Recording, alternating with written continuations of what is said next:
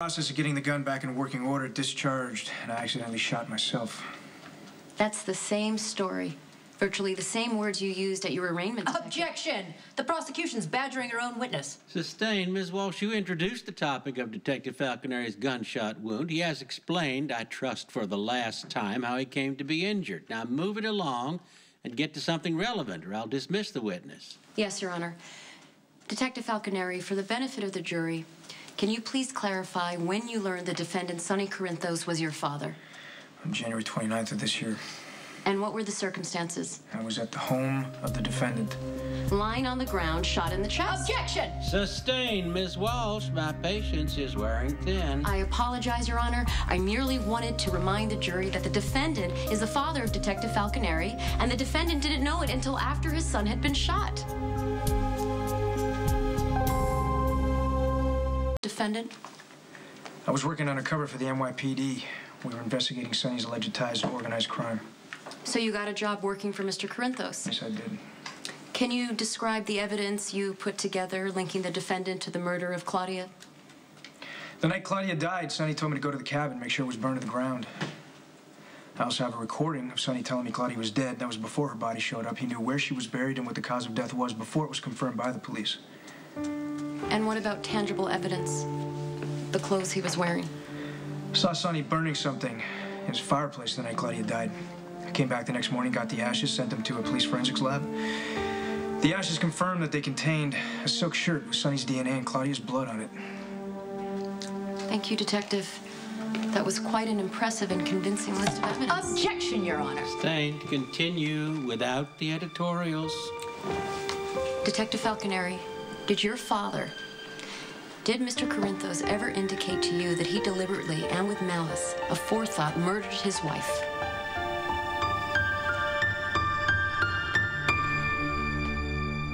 The question, Detective Falconeri, did the defendant ever tell you he had prior intent to kill his wife?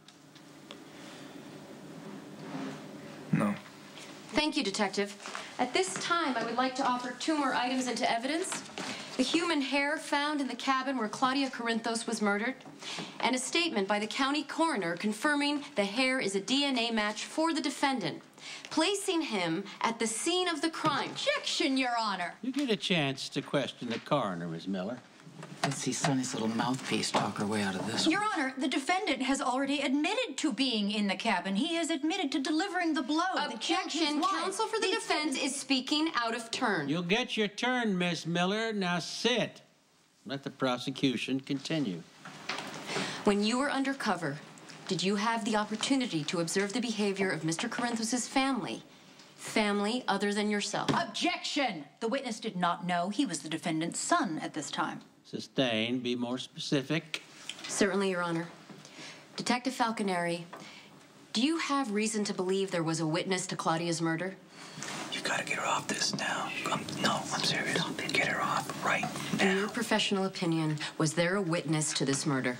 I have no physical evidence to back up that conclusion. No. Your Honor, can you please direct the witness to answer the question? Objection, Your Honor. Overruled. Detective Falconeri, do you have reason to believe there was a witness to the death of Claudia Zakara Corinthos? Look, Your Honor, I have no evidence to suggest that whatsoever.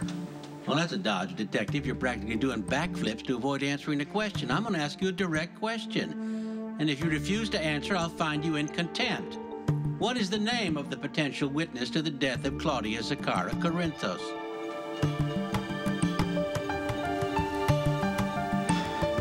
Michael Corinthos III.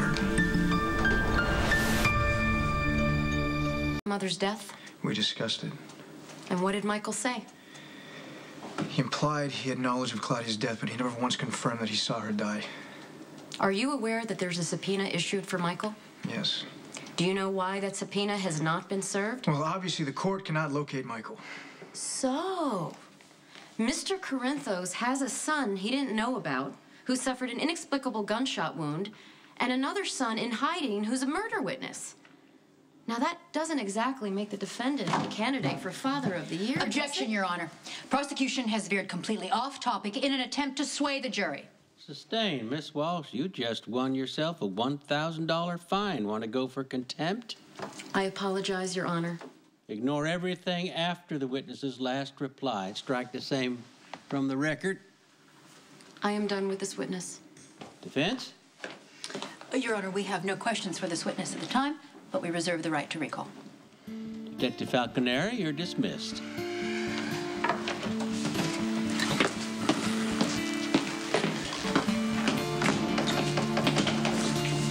To the fact that the witness was the defendant's son, but from this point on, your courtroom theatrics will not be condoned.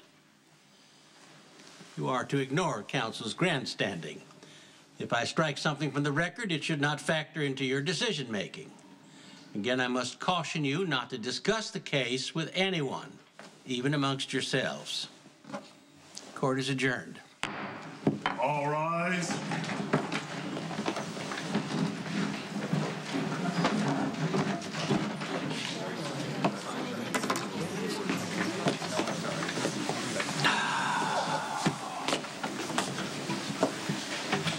How bad is it? Tell me. I'm willing to bet Claire just used every trick in her tiny little repertoire, short of juggling flaming torches, to convince that jury that Claudia's murder was premeditated, and I don't think she succeeded. What about Michael? Is she gonna make this all about him? I'm sure her strategy is going to be to convince that jury that Michael's absence from this courtroom means that he witnessed you killing Claudia.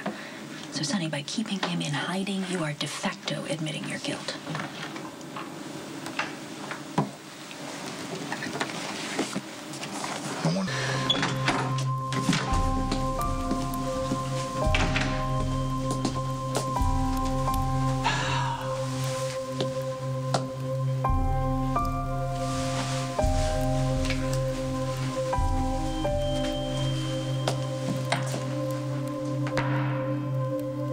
I can use one of those if you're pouring.